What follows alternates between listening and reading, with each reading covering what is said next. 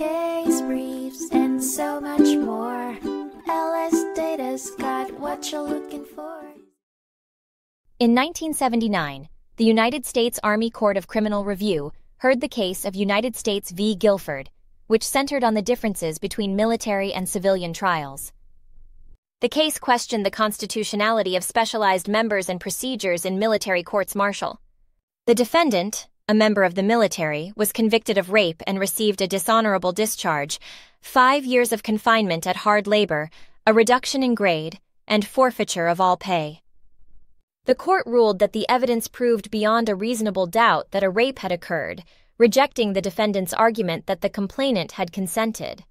The defendant then appealed the case, claiming that his constitutional rights had been violated.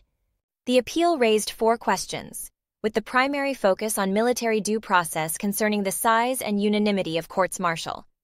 Upon review, the court determined that there was sufficient evidence to support the conviction, despite the defendant's claims of consent and lack of penetration. Ultimately, the court upheld the guilty verdict and sentence, finding that the military trial was constitutional. This ruling validated the defendant's conviction and sentence, underscoring the unique nature of military trials in comparison to civilian jury trials. Case briefs, and so much more. LSData's got what you're looking for. Visit lsd.law, elevate your mind. Leave the stress of class.